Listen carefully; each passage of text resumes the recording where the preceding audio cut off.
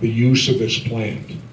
They continue to deny us, stating it rates up with heroin and has to be treated the same way, which if you educate yourself even this much, you find that laughable. That it could, and it's the only time that we allow a substance to be categorized by law enforcement. The DEA the Drug Enforcement Agency makes the ruling on keeping marijuana a Class 1 controlled substance, right up with heroin and all that.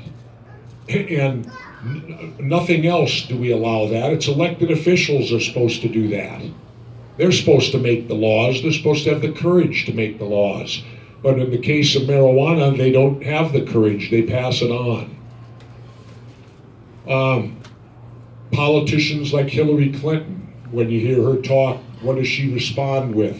Well, more studies need to be done. No, we already finance a university over in Israel. It's a cannabis university financed by the United States.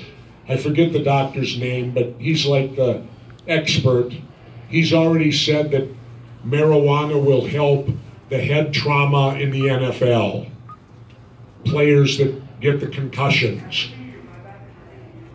Marijuana will help post-traumatic stress from all our military people being sent off to fight these Vietnam wars all over again. And they come home scarred, and they come home with their own inner head trauma. Marijuana will help that. And then I urge you to simply read the introduction to my book. It's written by a gentleman named Steve Cubby. Steve Cubby was instrumental in 1996 of getting, quote, medical marijuana legal in California. He was the breakthrough. Steve Cubby led the breakthrough to tear down this phony wall that's been put up.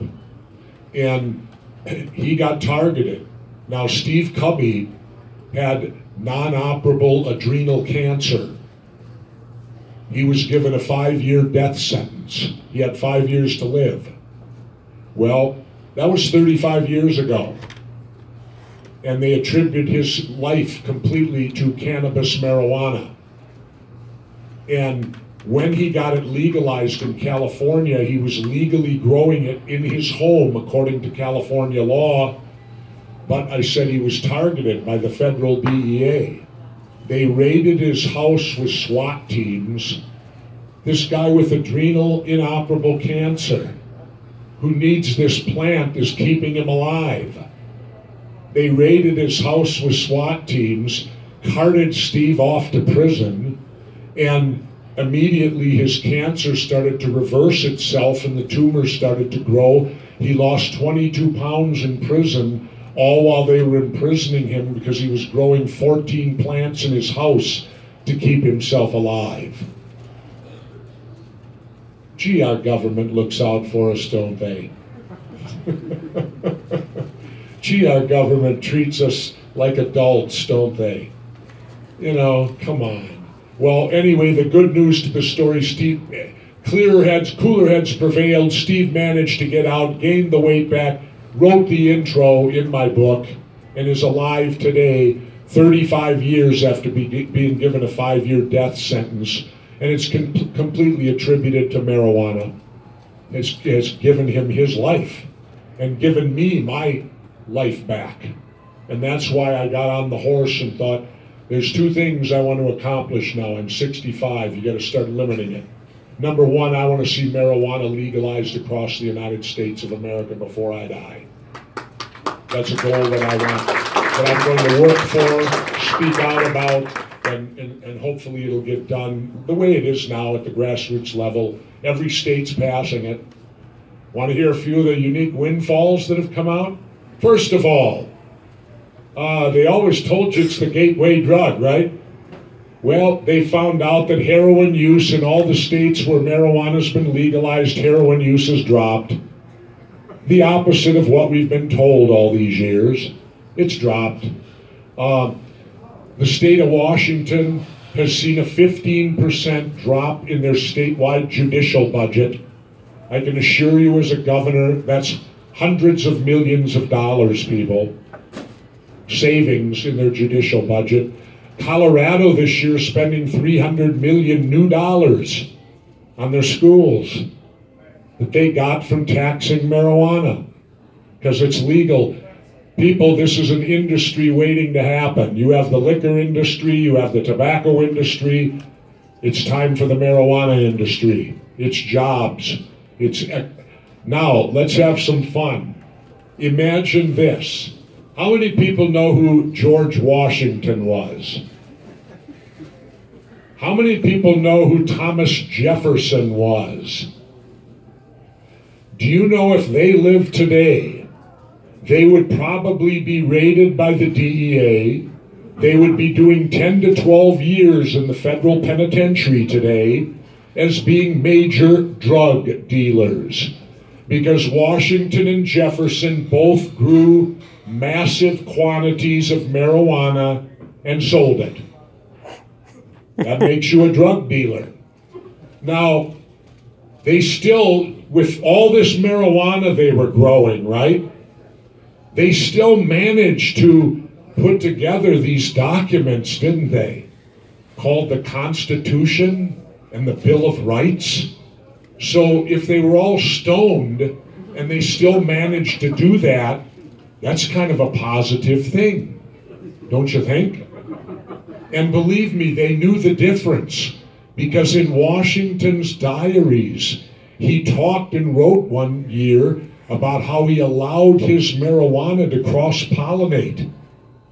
So all his plants turned male and he was ticked off.